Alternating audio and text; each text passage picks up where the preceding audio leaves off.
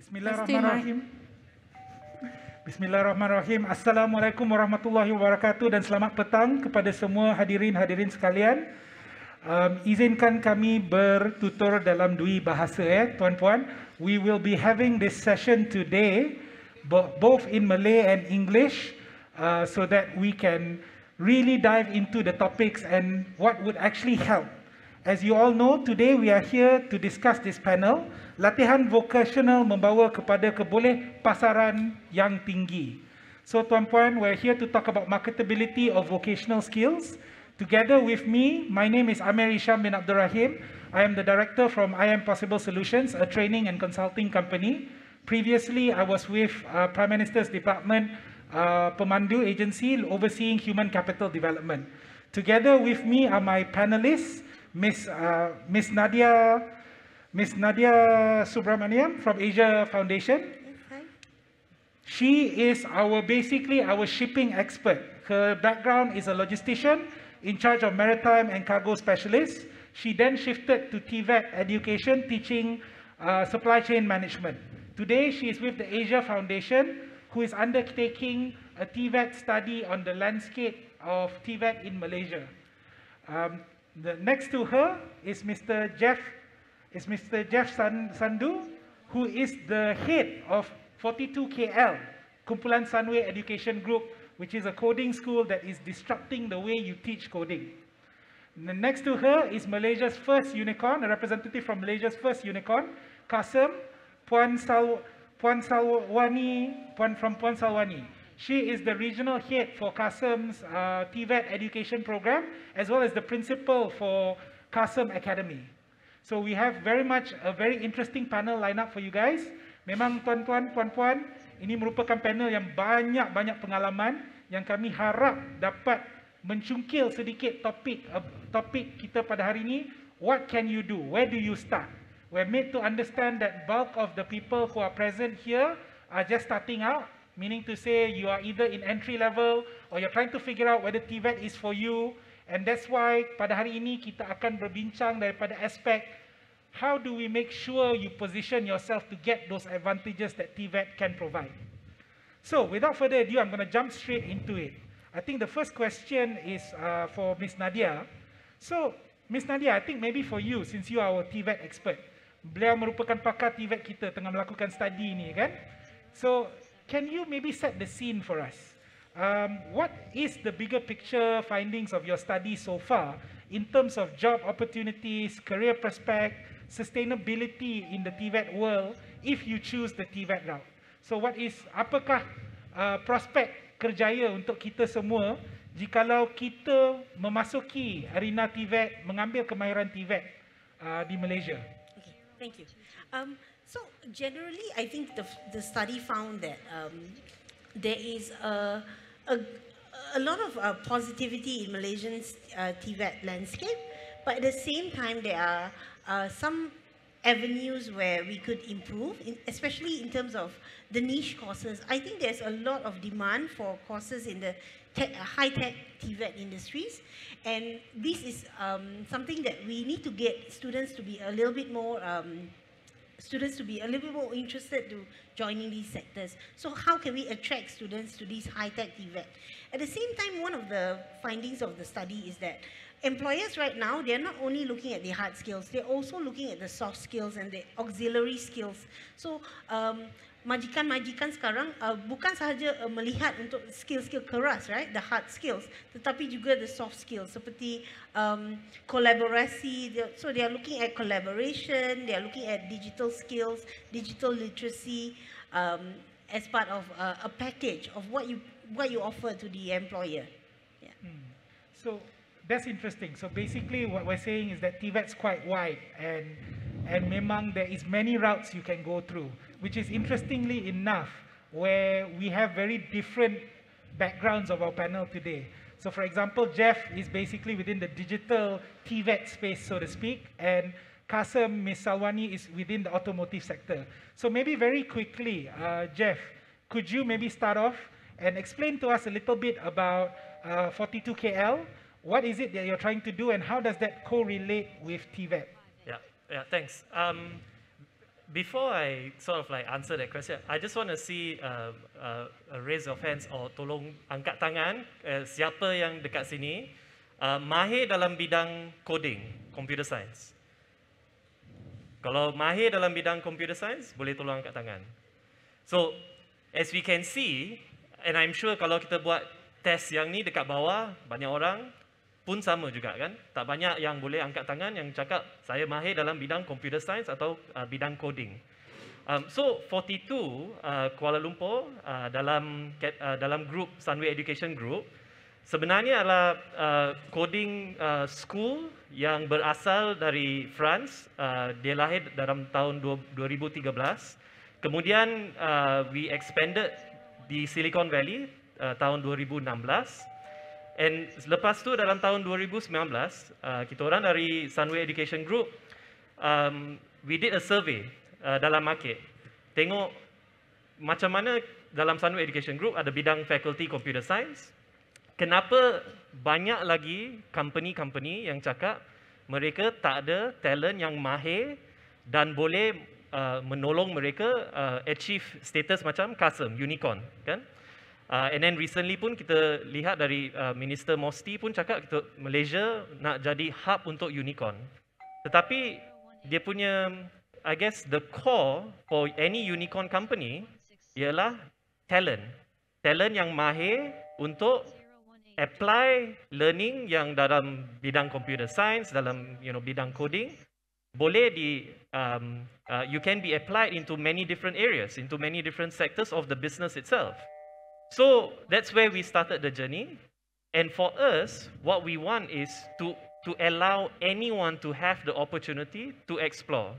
Sesiapa saja, asalkan 18 umur dan ke atas, dan mereka ada passion dan desire untuk belajar dalam bidang coding. And it's free, it's percuma, right? So bidang dia 1 tahun. Kalau dia ada test sendiri, so there's an online test yang you kena buat, and then there is a boot camp dalam 1 bulan.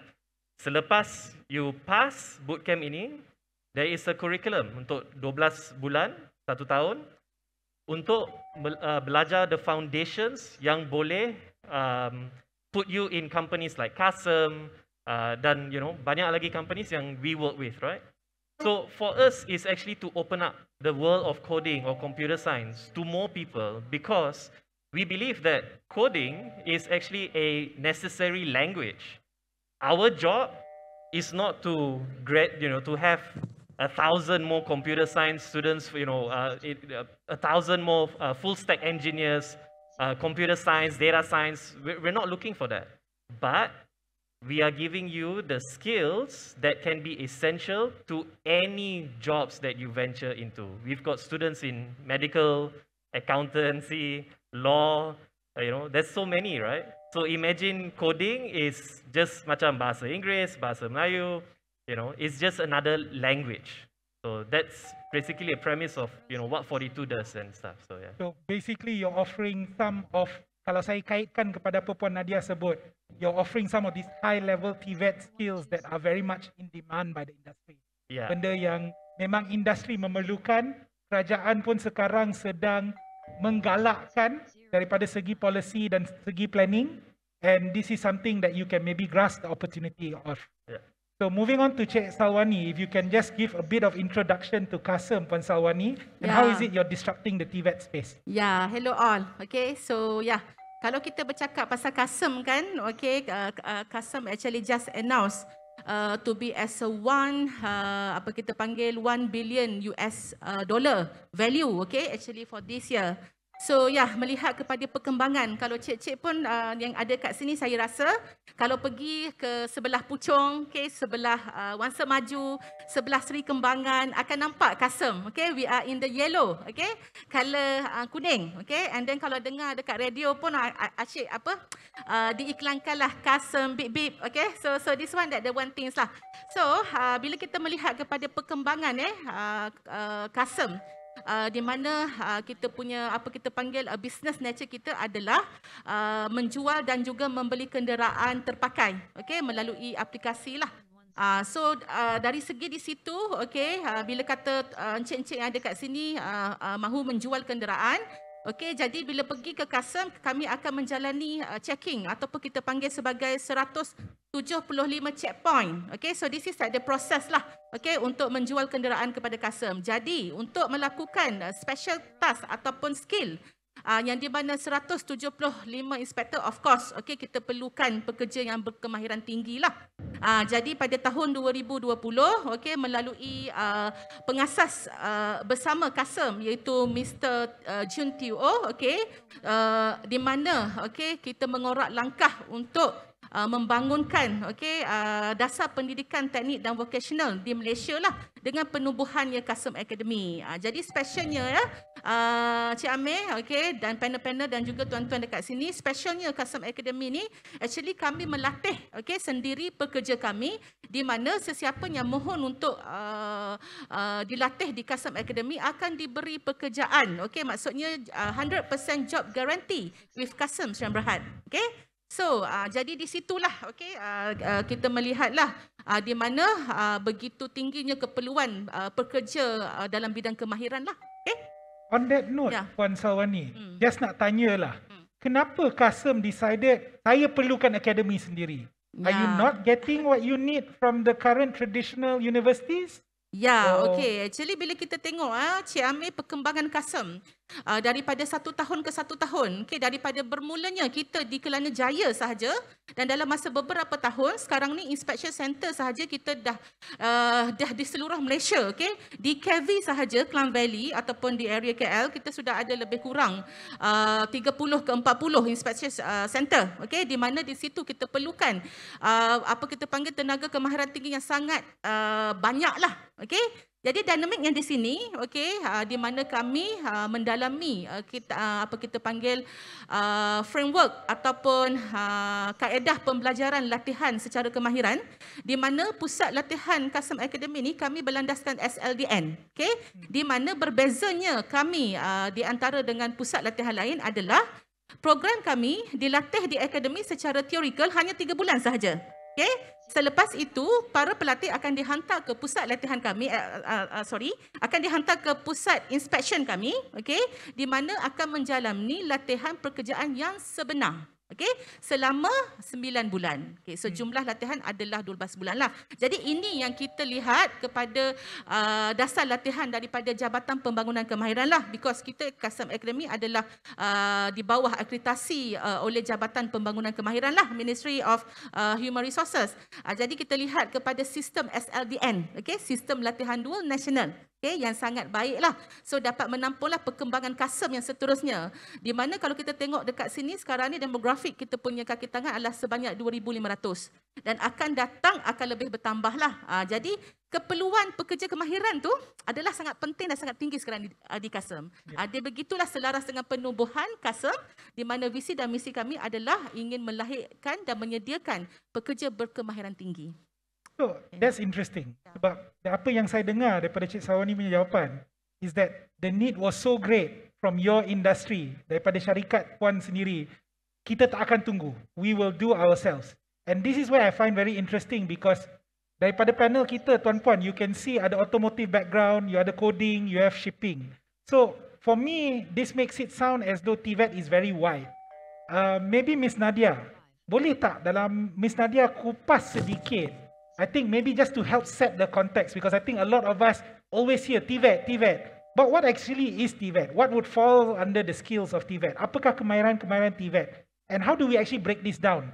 Because there are people talking about retail as TVET. There are people talking about coding as TVET, automotive. How exactly do we make sense of the TVET pathways? So, kalau kita tengok bidang TVET, right, and the word vocational there, very aligned to job seeking. Jadi, kalau kita fikirkan TVET, it's about the alignment to a particular job or particular industry. Dan kalau kita kata yang di sini kita boleh lihat yang TVET tu adalah sangat luas, sebenarnya TVET lagi luas daripada itu. Sebab kalau kita fikirkan floristry, so gubahan bunga, that is also TVET.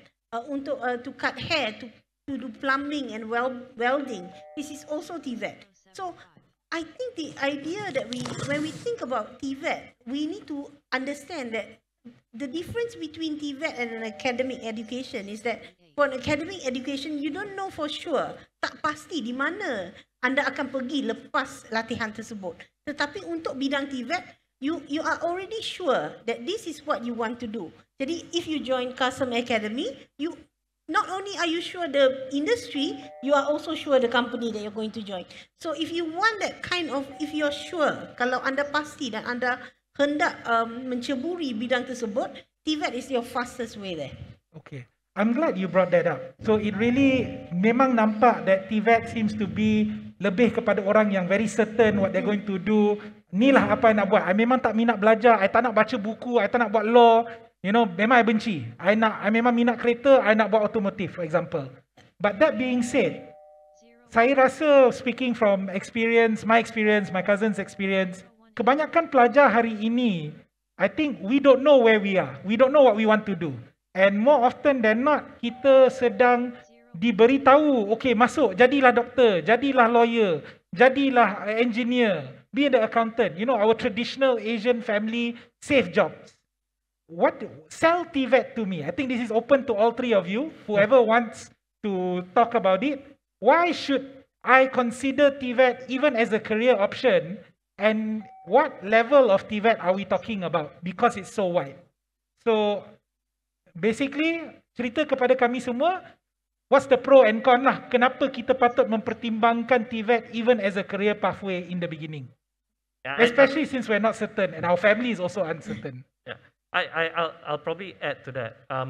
So TVET is so wide that, you know, yes, you're right that like TVET seems like the ones where, you know, you would jump into a particular sector within TVET because you are certain of your output, right? That you will get a job in Kasem, or, you know, you want to be like a maritime engineer, you do like, you know, one of those TVET courses and stuff. But I would also say that TVET also gives you a chance to explore even if you're not sure. And the reason why I say that is because I think most of the crowd that are here are predominantly of the younger age. And as you heard, you know, so our course is 12 months, Kasem Academy, 12 months. You will find a lot of TVET courses that are 3 months, 6 months, 12 months. These are 1-year courses that can actually give you the foundations, the knowledge to actually then, should you venture into that area, you can, right? There is a placement. So if you think of like a degree per se, right? It's 3 years, you know. That's 3, you know, two years longer than what it would take, say, a TVET course would typically take. So I would say is that the beauty of TVET is that it gives you a chance to explore something that you are truly passionate about. So if you're passionate and if you know, I did not excel well in school. You know, surprisingly, actually, me and you came from the same school, Sekolah Menengah Kebangsaan Taman Melawati, right? And you know, we graduated from the same school, and I didn't do very well in my SPM and stuff. So for me, my pathway selepas SPM susah, sebab SPM result tak bagus sangat. So nak dapat scholarship susah, nak ambil PTPTN, and then thinking, oh, you know, later burden on me. So decided to venture on my own path, right? To figure what am I passionate about? Apa bidang yang saya memang suka sangat, right? And at that time, it was dalam bidang membina website. So dalam bidang design. So that's where I was like, oh, okay, you know, ni mungkin ada potential, right? So then started to pick up a 1-year course on membina website, right? Dari scratch. So then ventured into that. And then part of that journey for me was like, while I was learning how to build website, I understand that the difficulty is actually the content of the website. So then I ventured into dalam bidang media. Untuk macam mana untuk membina konten, untuk membuat konten. Video ke, podcast ke, audio ke, writing ke, semua. So then 11 years dalam bidang media, di BFM radio, right? And then lepas tu, you know, from there, it was like an idea was like, hey, you know, dalam sekarang kita dengar banyak pasal, you know, digital talent, tak banyak di Malaysia, actually di Southeast Asia pun tak banyak.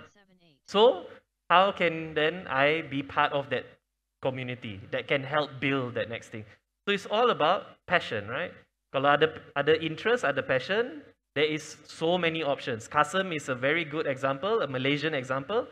But if you can see, even dalam bidang in Facebook, right? Facebook banyak courses dalam digital marketing, dalam social media marketing, LinkedIn pun sama. And semua courses whether it's online or physical, they add value to what you are doing. And that for me is, I feel, the beauty of, all this extension of TVET. I don't like to use the word TVET because it's very traditional. It's very like, oh, TVET means, I tak bagus dalam sekolah, I just bagus dalam, my tangan. But it's actually no, right? Because dalam bidang-bidang ini is creativity yang penting. Miss Salwani, I notice you nak cakap. Ya, saya boleh tambah sikit lah apa yang Encik Jeff sampaikan tadi. Ya. Amat menarik actually that the terms yang mengatakan the TVET is a very general one, okay, which is that kalau you ada degree ke, kalau you ada the formal education in that the academic line, okay, which is that you masih lagi, maksudnya boleh kalau nak sit for the special program for the TVET. Okay, so mungkin saya boleh sharing di sinilah, okay, in the landscape of the education in Malaysia. Okay, kalau kita lihat, okay, di Malaysia kita ada framework by MQA. And then another thing that inside of that the TVET kita ada framework on that the TVET lah, all we call also as a CBT, competency based training. Okay, so sekarang ni saya melihatlah kepada macam mana sokongan pihak government juga kepada landscape of the education TVET, okay, di mana diperkenalkan juga, okay, di mana peluang untuk graduate daripada TVET untuk melanjutkan pelajaran secara seterusnya. Okay, kalau sebelum ni kita dengar TVET hanya sampai di LKM level 5. Okay, seterusnya where? Okay. So kalau kita tengok dekat sini peranan kepada Kepada, okay, diperkenalkan code of practice untuk TVET, okay, di mana daripada line kemahiran ataupun bermulanya daripada CJ Kemahiran Malaysia, okay, dan seterusnya ke diploma Kemahiran Malaysia, dan boleh diberi pilihan kepada graduate daripada TVET untuk meneruskan, okay, seterusnya dan melanjutkan pendidikan ke peringkat lebih tinggi lah, okay, di mana boleh direct daripada DKM, okay, terus ke academic line, okay, which is menggunakan MQA framework is valid, okay. In the previous, kalau tak silap saya in 2014 and below lah, okay, di mana bila student menduduki peperiksaan PPL, okay, pegawai pengesah dalaman, okay, this is one of the apa kita panggil kaedah penilaian dekat dalam sistem JPK lah ataupun TVET. Jadi hanya kita beri kepada apa kita panggil lulus atau tak lulus, kompeten atau tak kompeten. Tapi sekarang dengan adanya, okay, Kepada, okay, code of practice untuk TVET, di mana diberi juga pengiraan dari segi CGPA. Tapi saya juga melihat, okay, daripada observation saya lah, that one of the TVET actually is a very solid one, okay, because what, you are not only learning about the skill, but dalam apa kita panggil dasar pembelajaran TVET ada juga diberi, okay, kita panggil sebagai kemahiran insaniah, okay, dan di Kasem Academy juga, okay, because saya nak kongsikan di sini jugalah, di Kasem Academy in the 2021 this year on the September, kita sudah mengorak langkah, okay, agak cepat mengorak langkah, di mana Kasem Academy juga dibuka di Indonesia dan juga di Thailand, okay. So kita lihat di sini betapa kuatnya, okay, pendidikan kemahiran, bukan sahaja dari segi maksudnya dilihat secara lokal di Malaysia, tapi dia juga adalah dilihat di negara jiran yang berdekatan dengan kita lah. So dasar daripada itu, okay, macam mana that kita bangunkan program kemahiran di sana sebenarnya, okay, kita juga menggunakan, okay, panduan yang mana kita panggil sebagai NOS ataupun National Occupation System Standard, okay. Di situ kita lihat kepada macam mana kita bangunkan very dynamic program untuk Kasem Academy di Thailand dan juga Indonesia, okay. So kalau yang saya nak tekankan di sini, di sebalik pembelajaran kemahiran iaitu core ataupun core program, kita juga ada serapkan, okay, kemahiran insaniah ataupun kita panggil sebagai TVET elements, okay. So rasanya Encik Amir, itulah yang saya boleh kongsi lah, okay. Terima kasih Puan Salwani. So if I were to summarize lah secara ringkas lah, kenapa TVET in the both of your answers, Mr. Jeff and Encik Salwani, really is about the cost factor. Kalau you fikir daripada segi beban bayaran, typically a TVET cost would be cheaper. If you talk about your results, that plays into a factor, but we will talk about the perception that only low performers masuk TVET lah lepas ini. But effectively kalau your result is not as good, there is still more opportunities. TVET line is also blurring from what I can understand from Cik Salwa, where it is becoming academic. And in fact, it sounds like more universities are going down this route of making sure that their academic courses are practical. Di mana ada practicalnya dalam the academic course itself. And to be very frank, it's more practical lah. That is the last reason I can see kenapa TVET is better, because you are actually learning the skills that you will use in your industry versus the theory base, which takes much longer. And this is where it's interesting what Mr. Jeff said just now, Tuan Puan. Ironically, although it's more certain what you're doing, but it also gives you more time to explore because of the less time it takes to learn a particular skill. So on that pivot, on that particular note, atas nota tersebut lah, saya nak tanya lah, what then is the best way if I am a new student? How do I best position my TVET journey or my approach to TVET education? Macam mana saya nak posisi diri saya? Jadi apa yang saya pilih dalam arena TVET, because you've mentioned that there's so many things out there and you have to be a bit more certain. Although yes, you can explore, but how do I better position it? Because I think Mr. Jeff, you've rightly pointed out, oh, you are from a diploma background and you ended up in TVET, and from there it was media, and later on you were a head of a coding school. Whereas Ms. Salwani, your background is engineering degree if I'm not mistaken, and then later on you pivot into education, and then teaching TVET, getting certified, and later now where you are. And Ms. Nadia, yourself in particular, shipping, entering into education space, and now policy. So it really sounds like there is no one pathway. What is the best way a new person should approach this situation? If I had to give advice to someone who is 15 or 17 years old right now, kalau seorang masih remaja, my advice would be use the opportunities, the resources available to you.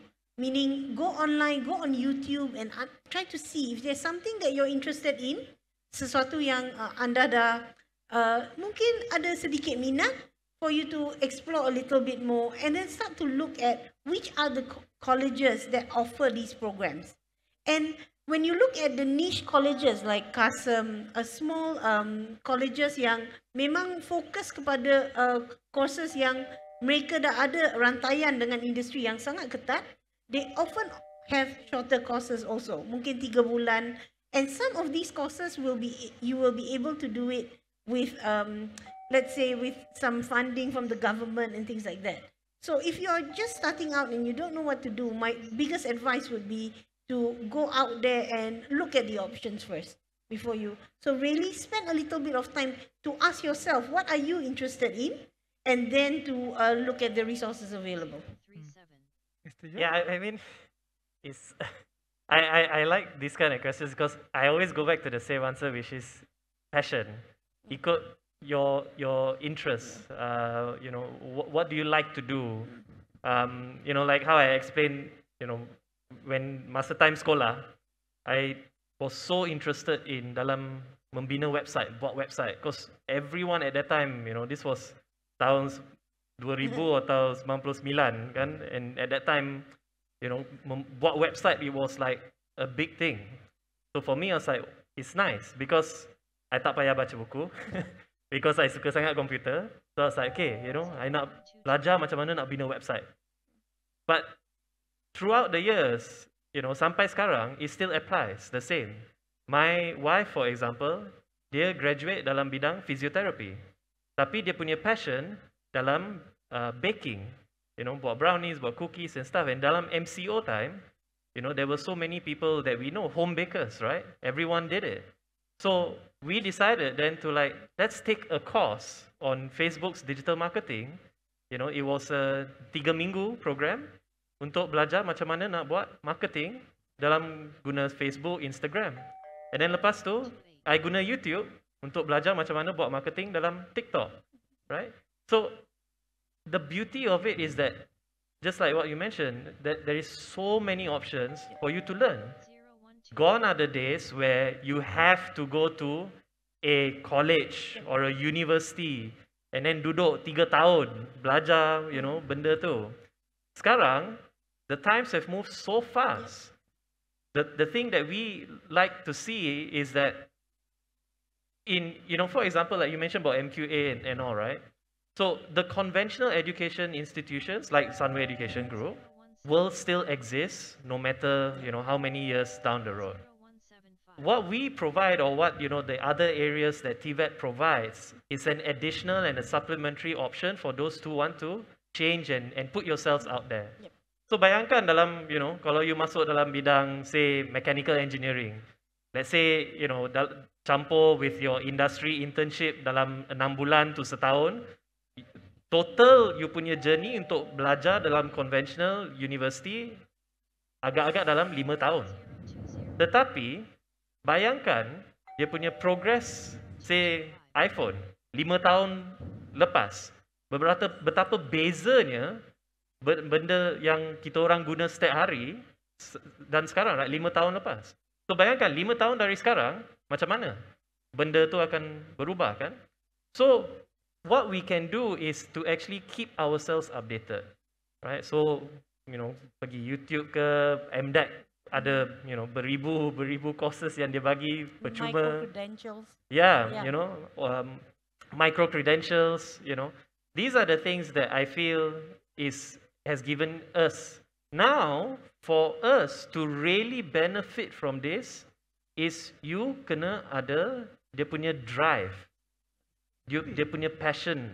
Kalau tak ada passion, kalau nak juga orang swap you sendiri untuk, join Zoom class ni, ni RM10, kalau you join Zoom class ni, you dapat 10. If we keep doing these kind of things, we will never change. So for me, is that everything has been there. Whether it's the government, whether it's the private sectors like Hassan and us in Sunway, it's all there. It's all free. It's up to you to actually show the passion, and I will do this. Okay. So building on that, Jeff, what do you call this? Bagi saya lah, it sounds as though you're saying there's no one traditional path. Kita boleh take a lot of these short courses, and this is where there are many today lah out there, and it's really about whether you can do it or not. But to that question then, sebab ada banyak benda di luar sana, how do we know which one is better or which one is the right one to take? Because again, this is a talk about marketability, kebolehpasaran, yang mana kita patut pilih? Because saya tak nak lah buat course on YouTube, but then nobody recognizes me and I cannot get that as an additional 10% increment in my pay. Yes, yeah, that's a good question, and that's what we in 42 Kuala Lumpur has been trying to push for, because the world of learning is so open that you can even be learning while you're stuck in traffic jam. You could be learning because you could be like doing some online courses and stuff. So what we do is we structure it, but the way that we teach, we don't have teacher. 42 Kuala Lumpur tak ada cikgu, tak ada kelas, dan tak ada bayaran langsung. So how we enable is like a innovation laboratory. Dalam 42 Kuala Lumpur, kita work with about 20 different industry partner, dari banking, dari logistics. So what we do is kita tengok apa masalah-masalah inovasi yang syarikat-syarikat ini ada yang kita boleh gunakan sebagai curriculum. So kita have about 300 different projects yang students di 42 Kuala Lumpur can explore, right? So imagine, we hear about, like for example, I think a few years ago we had Bank Negara Malaysia open a fintech sandbox untuk semua banking untuk hantar diorang punya staff untuk pergi ke sandbox environment. So sandbox maksudnya ada satu tempat physical yang you boleh explore, yang tak ada barrier, yang you boleh try, right? Tetapi masalah dalam sandbox ini is these companies kena hantar orang diorang yang sendiri yang actually ada day-to-day job, right? And then they have to send these people into the sandbox environment, so it loses time. So what we do is give it to the people. People want to learn. There are plenty of people who, we've got our youngest student is 18 tahun. Ada juga budak-budak yang dari 42 KL yang tiada SPM, homeschool, right? And then yang paling tua dekat 42 KL is 49 tahun, semi-retired, ada 2 anak. Tetapi semua dari 18 tahun sampai 49 tahun, mereka semua ada satu objektif yang mereka passion untuk belajar apa yang industri sedang facing, what problems they are facing at the moment. So we give them that opportunity, and then they have a mentor, they are guided, so everything in dalam 1 year you would learn about the logistics sector, you would learn about the banking sector, so these are the areas that we feel when you come out, you can choose to join a banking company if you want to, or you just be like, at least I know, what it's all about, and it is certified from the Sunway Education Group. We are pushing for where the government, where MQA and stuff, to actually acknowledge that, yeah, learning without teacher is also a form of learning, because right now that's not happening. Yep. Okey, Salwani. ya, mungkin saya boleh menambah sedikit di sinilah. Okey, sangat menarik daripada Encik Jeffrey dari 42 KL. Okay, actually on the side of kerajaan, okay, on the side of the institution, private, public, okay, actually we already give a very good platform support. Macam in the institution of the 42 KL, free program, no lecturer, no classes, no timetable. Again, this is very nice one, support untuk anda semua yang ada dekat sini mungkin lah ya. Untuk anak-anak encik yang encik dan puan-puan yang ada dekat sini lah. So same goes to Custom Academy juga sebenarnya. Okay, program kita actually di bawah pembiayaan Custom Sdn Bhd itu sendiri. Okay, maksudnya we are subsidize the program. Okay, which is as instead you student ataupun kita punya pelatih membayar yuran, tetapi ia dibiayai oleh Custom Sdn Bhd itu sendiri. Okay, dengan penawaran kontrak kerja selama 2 tahun sahaja.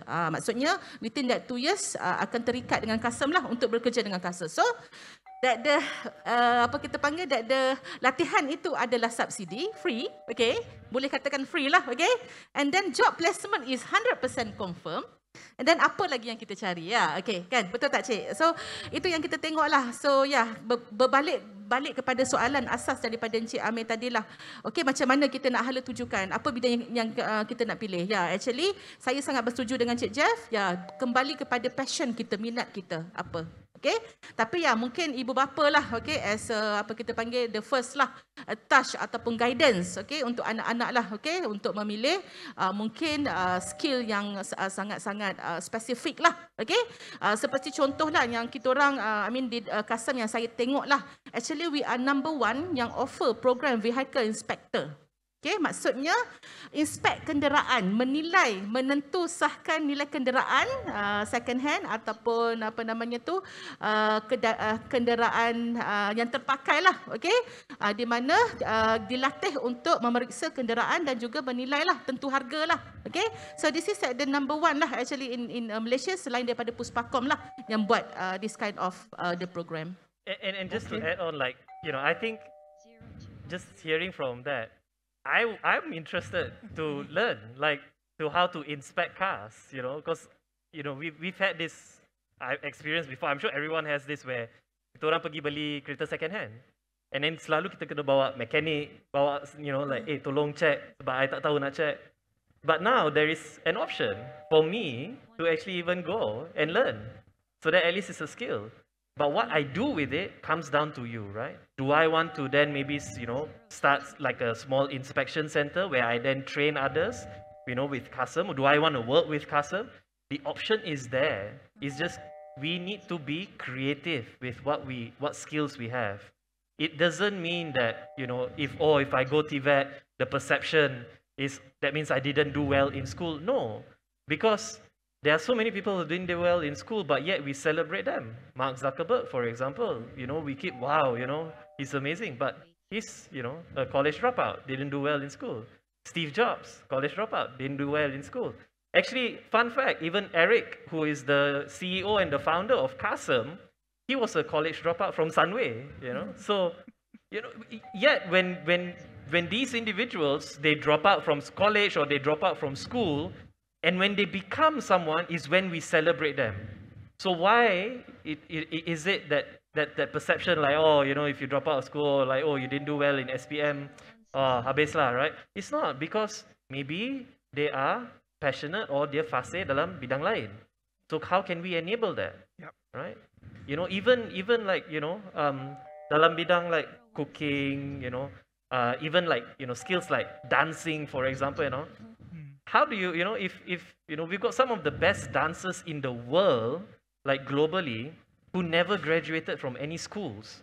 Because, if you look at it in SPM, is there a course on dancing? No, right?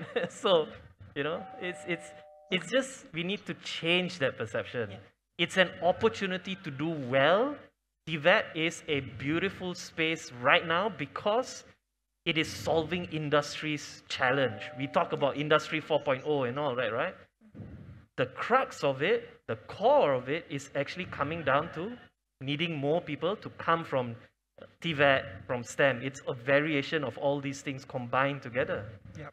So building on that, Jeff, basically, if I were to summarize lah, secara ringkasnya lah, there is no real one pathway. Even if you're taking TVET skills or courses, or even if you started out in a traditional degree, you might still end up in TVET later on. Because I think the reality of the matter is, pada zaman sekarang, it's about kemahiran, bukan about what paper you have on the wall, but rather what you can do. So if you're really sitting down and tengah fikir, apa yang patut saya pertimbangkan untuk the right TVET course, I would assume that you're talking more about your passion, as you said right now. Apa kemahiran you nak belajar? And I think more importantly, when you're actually choosing the school, building on what Nadia said just now, adakah dia mempunyai network industri yang kuat? A structured curriculum? Do they offer opportunities later on like custom for you to then expand yourself? So these are some of the things you can think about. But I want to address one last question before we open for Q&A. Because we've mentioned it a couple of times. And I think kita sebagai rakyat Asia memang tak akan lari. From an Asian culture, we will not run away from this. Our parents' blessing and our parents' perception of what TVET is very different. I think they still maintain that, oh, TVET, apa ni? Oh, you masuk automotive, you jadi car inspector. What is this compared to a lawyer? So how is the better way for somebody starting out to justify this? Because one thing I also realized hearing you speak, Jeff and Salwani and Nadia, I feel like TVET is not the be-all or end-all. You could potentially be doing a traditional degree and be taking short TVET courses as well. Or you could be doing a main TVET course and still expanding on related courses that is not related. Say you're doing automotive, you could also at the same time be studying business management. You could also be studying soft skill, team competencies, which is what Nadia mentioned in the very beginning, apa yang majikan mencari. So there are many of these pathways. And we seem to understand that that is the reality pada hari ini dalam zaman yang bertukar-tukar. Tetapi macam mana nak layan persepsi ibu bapa ni? How do we navigate this? Okay, so I can give a real story here because for 42 KL, kita orang tak bagi like a paper certificate. Then, that cakap you ada degree or diploma dari 42 Kuala Lumpur. There's none. 42 yang asal dari France in 2013 sampai sekarang dah ada dalam 33 kampus di seluruh dunia. 42 Kuala Lumpur is the pertama dalam Southeast Asia, and dia punya I guess the principle of 42 di mana-mana kampus di seluruh dunia ada 3. Satu, dia kena percuma. Tak boleh mana-mana kampus yang suruh pelajar untuk bayar dia punya curriculum. So, mana-mana kampus di 42 dunia, Malaysia ada 42 Kuala Lumpur, percuma. Nombor 2, dia kena open untuk semua. Tak kisah dia punya qualification. Whether for us in Malaysia, whether you got SPM or no SPM, tak kisah. And number 3 is, tak boleh ada macam certificate. Sebab kita kena ubah perception yang certificate adalah satu yang like I guess iktiraf yang okay, I've exceeded on this, right?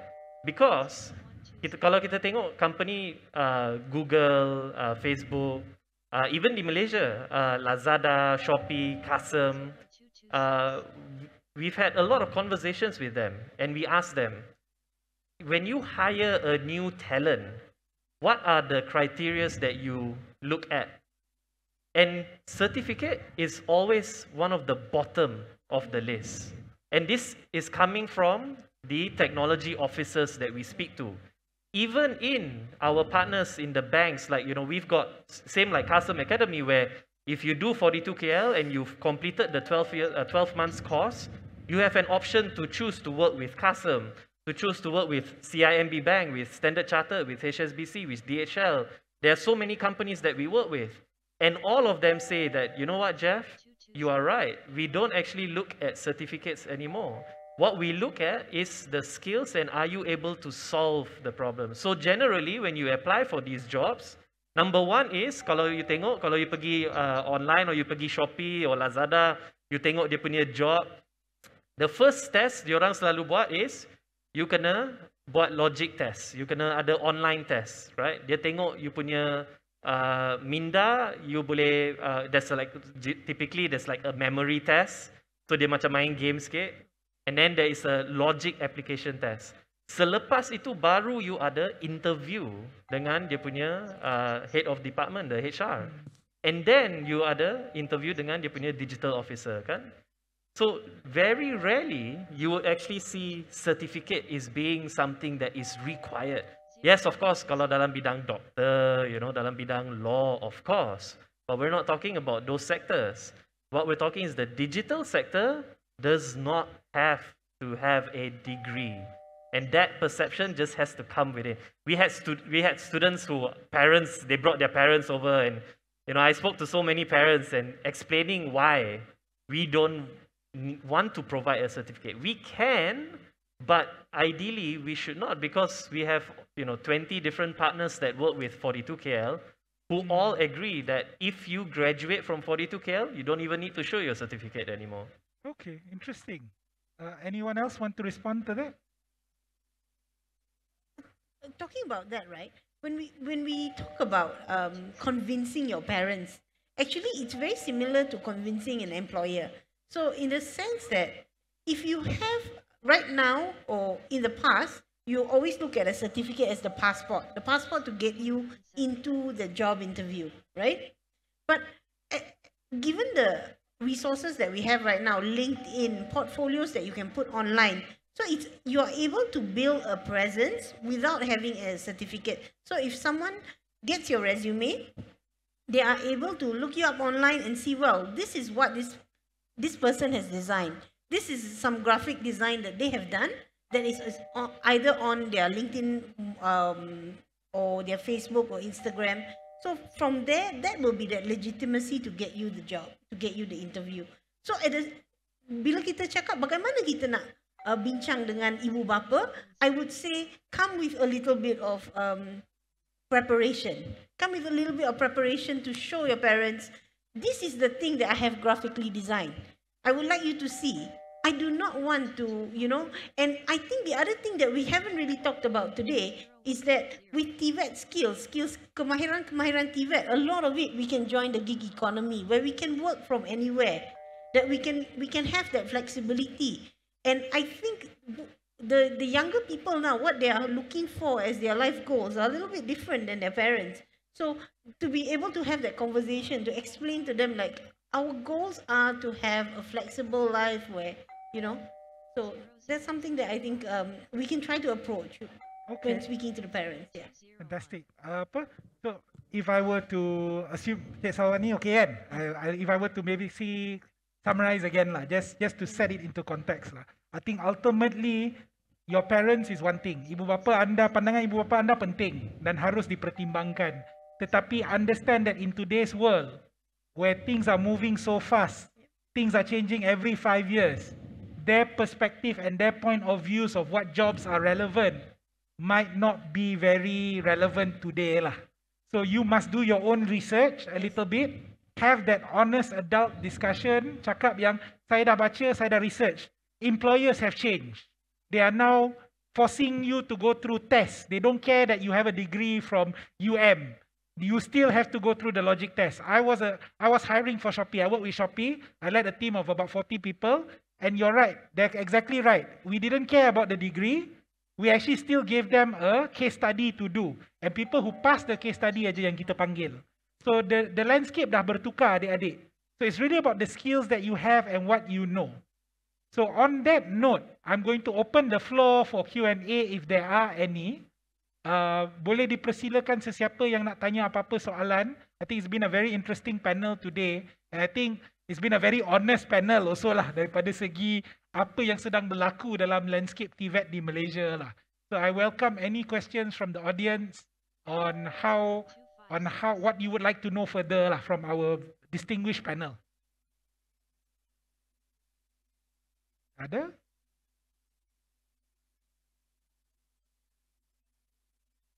I think we have one question. All right, silakan. Hi, my name is Kelly. My question is, what is the Ministry of Education planning to do in terms of, getting the message out? Like, you should pursue whatever you are interested in life instead of following, your parents' aspiration. So are there anything that the Ministry of Education is doing in terms of changing the landscape of our children's, future? Yeah, so I will probably take that, but I can't answer on behalf of the Ministry of Education. If there's someone here from the Ministry of Education, it would be good for them to speak up. But also, it would be good for them for me to like speak to them. But I can tell you from the conversations that we've had, we are at an early stage of trying to make this change. 42 is very, very, very different, and to get a ministry to acknowledge how 42 can actually give back to the industry and how it's relevant takes time. And what we plan to do on our own, while we have continuous discussions with, not just Ministry of Education, Higher Education, but also with like, HRD Corp, we're speaking to the Ministry of Skills and Development.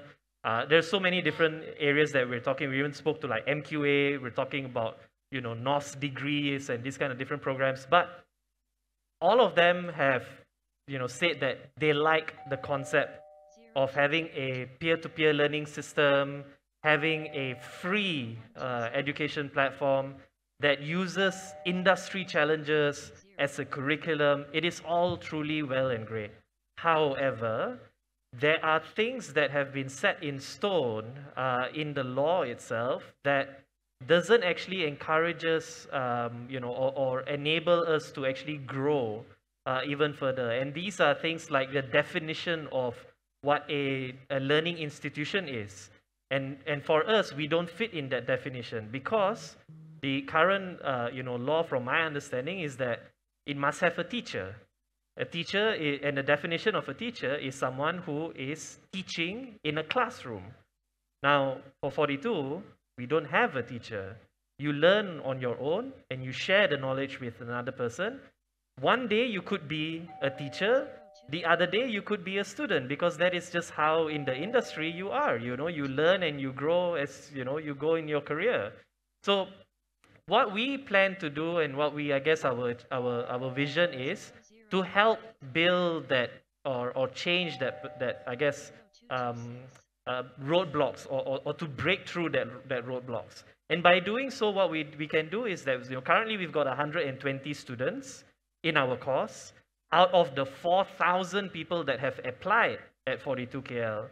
So why is there such a huge number? Like from 4,000 people who apply on our website, you only have 120 students. What happened? What happened is they go through the tests, they go through the boot camps, and then we provide actually free education, right? So we can't, have, okay, 4,000 people, we will pay for all of you. But then you drop out. After 2-3 days, you're like, Jeff, I quit. Or after 2-3 months, Jeff, I quit. We can't do that. So you have to actually show the investment. Now, these 120 students will be graduating starting April next year. April next year, we will be observing where do they go.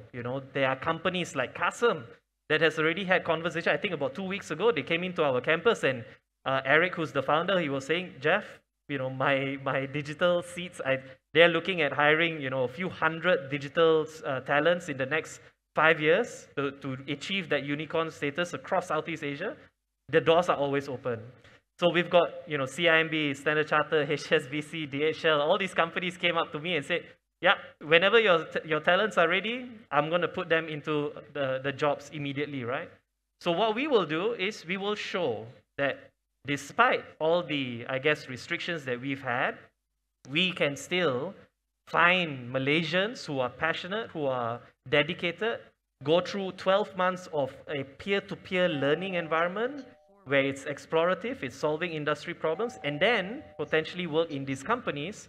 And maybe in 2 or 3 years down the road, they could be CTOs, Chief Technology Officer, like a digital lead.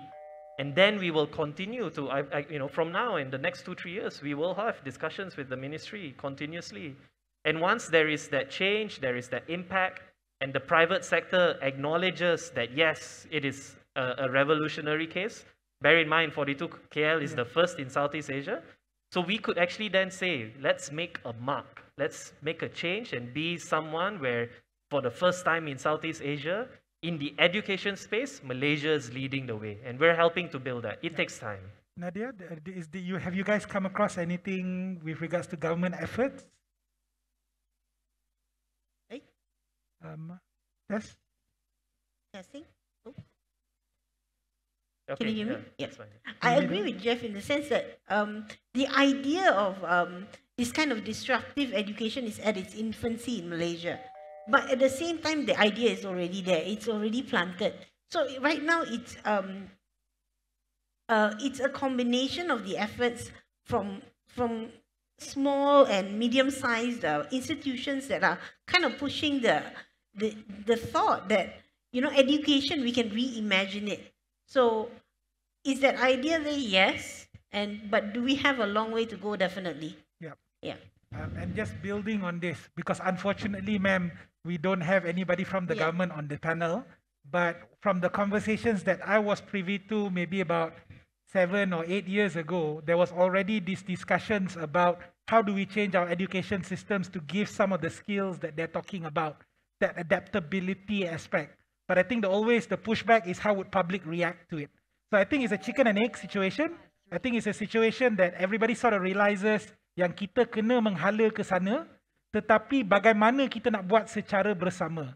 Yeah. Already, I think TVET allocation under RMK12 is in the billions. There's already quite a number of initiatives like to remove testing even under Ministry of Education. But again, a lot of flack and pushback also from public. So again, all of these things are interrelated when you talk about the TVET landscape as a whole, if we're talking from a policy perspective. Yeah, so to add on that just very quickly, it's actually very true, right? So the discussions have been ongoing. It's not like, they're like, no, this is not, it has been ongoing. But from, I would assume that, from a ministry, if they were to actually do something, it has to have use cases. So what we're doing is we're building the use cases for them, right? So, hopefully we will see a change. I'm very certain we will see. Any other questions from the floor?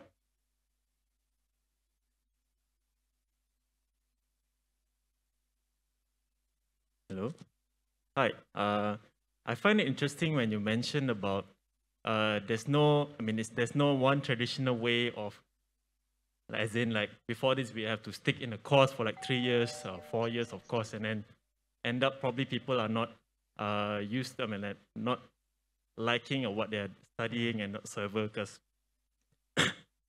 I'm also a computer science graduate, and prior to my degree I have no knowledge of coding at all. So my first assignment is quite short because there are students who can complete a 2 weeks of coding assignment in 2 or 3 days, and I feel like I'm still stuck in 1 week. So that kind of thing is. So my question leads to like, how would you advise like students or even graduates of recent graduates who have this sort of feelings that they just follow the courses or their sponsorship to this specific courses, and then in the middle of the study they'll be like, oh, this is not what I don't think I'm good at this. I don't think this is my kind of work that I want to do. So what can you advise on the students or even graduates nowadays in and share some of the TVET's point of view as well in this current matter. Cool. Well, thanks. So you graduated from computer science, is that right? Yeah, three-year degree, University of Leeds. Oh, right. Okay. Yeah. And right now you're doing nothing with computer science. I don't really do a lot of coding, but I'm just more on towards the technical part, like business process flow, architecture side of the wireframing, and pretty simple coding as in CSS, HTML, which is website development.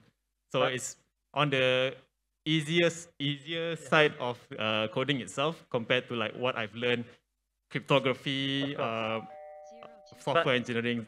But it definitely has helped you to be in this position that you are, and you know, so you're right? So I mean, and that's a very valid question, because generally you will find individuals who have already invested the 3-year course or 5-year course, and then doing their their 4+1 or 3+2s and all that kind of stuff, right? So and then halfway through they realize this is not for me, right? And it's very sad to see that you will find a lot of students that go through the same path, and then they feel like once they've graduated from a computer science degree, and then they realize like I don't want to be a full stack engineer. I actually just want to do something completely different, and then they realize I've wasted. But my answer to that is actually you did not waste, right? Because what you have is something that actually very few people have actually had the opportunity or succeeded in. But what you are doing is to find a niche or find an area that you can still excel in, because there are certain areas in the field of computer science that you do not like. And that is, something that we are trying to change. So in 42KL, unlike, say, a conventional computer science faculty, and we work very closely with Sunway University because we're part of the Sunway Education Group. So, when we look at their university structure, when you sign up the course, even before you start your projects, you have to choose what is your major and what is your minor, right? And imagine halfway through, you realize like, hey, you know what, cybersecurity, it's not for me. You have to actually then wait for the next intake. And chances are you have to pay more money because you're switching your major to something else now. How about just give them the opportunity to try it out first? So that's what 42 does. We've got 300 over different projects. Students can one day, they can come in, okay, today I want to learn some, areas of cybersecurity. So they start working on some cybersecurity project. If tomorrow they wake up and they're like, yeah, cybersecurity not for me. I think I like AI. Then go on AI.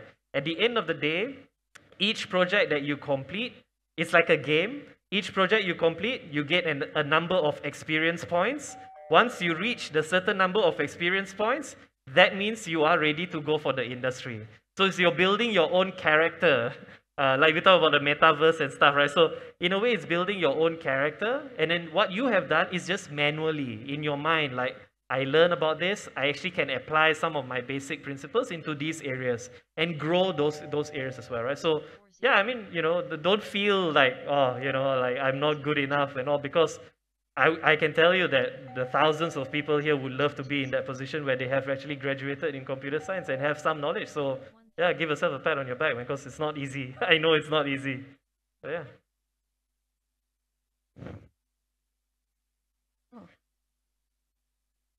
I would like to add also, I think your career is something that spans 20, 30, maybe even 40 years. And sometimes you look back and you think, well, maybe this is not something that is very useful now, but later on it's something that could be really useful. I'll give you an example. When I started my degree, I thought that my family wanted me to do finance or marketing.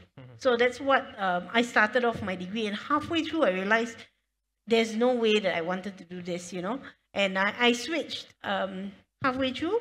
And to give you that advice to any young people who are thinking that maybe this is not the course for me, speak to the advisors in your university or in your college. There's usually someone who will be able to help you there. And I managed to graduate in time with a supply chain degree then. And but later on, maybe now 15 years later, I do find that some of my marketing knowledge has come in quite useful. It's coming quite handy, so you never know. I don't think that there's anything that you will learn and then you will regret it later on. So, if you feel like what you have learned is not enough to join the industry that you would like, then identify those gaps and try to fill them. Yeah. If you can fill them in very in a very structured way, that's great. But if you can't, you can always learn stuff on YouTube, LinkedIn Learning, and when you reach the interview stage, don't be afraid to say, you know what, I have a customer service experience, or I do know how to do a little bit of coding in this way or something like that. Yeah. All right. I think, ladies and gentlemen, we've come to basically the end of our session. Time is up. But maybe before we completely end, I would just like to give maybe 30 seconds to each panelist to sort of give your last parting words. Any last advice for job seekers out there when it comes to the TVET space? Who would like to go first? Yeah, okay. Thank you Encik Amir untuk encik-encik dan tuan-tuan yang ada kat sini lah. Okay.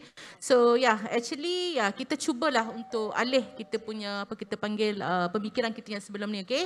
Perception kita terhadap TVET education, okay, yang di mana sebelum ni mungkin kita berfikiran ini adalah second kita panggil pilihan yang kedua ataupun second chance. Okay, after kita kita panggil menghabiskan sesi persekolahan lah, ataupun tanggapan minda masyarakat, okay, this is that the very lower punya entry yang diorang boleh enter after sekolah habis lah. Okay, jadi kita cuba change that the mentality. Mungkin ini adalah satu laluan profession yang sangat baik, okay, which is that specific skill ataupun task yang sangat special.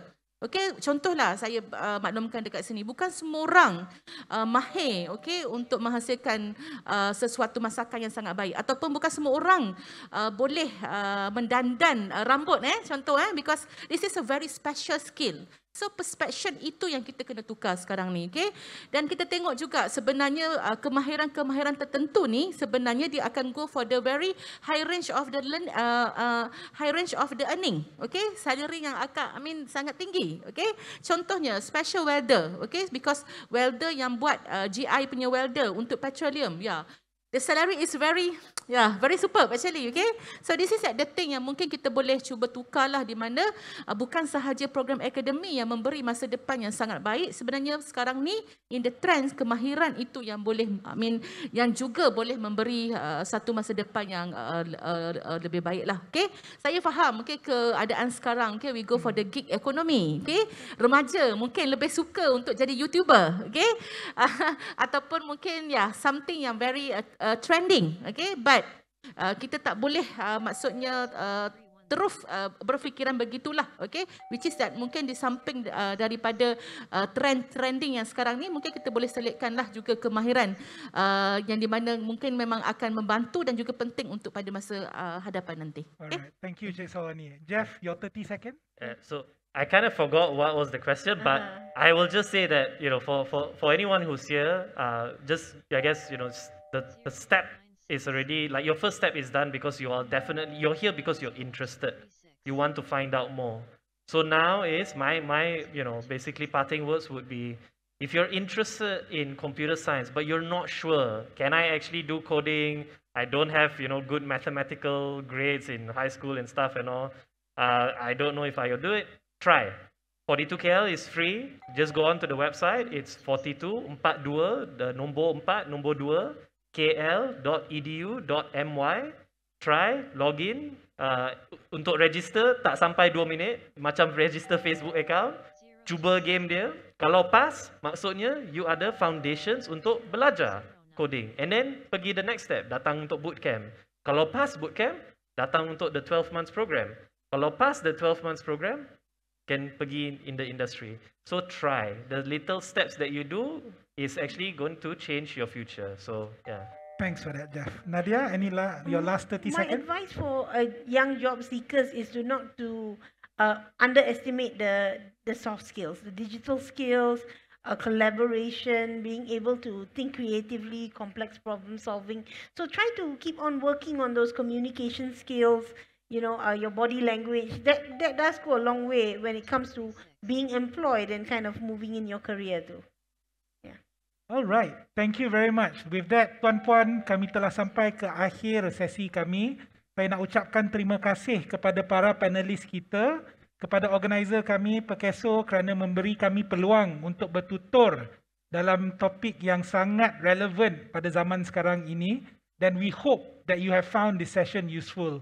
And thank you very much. And with that, have a good day.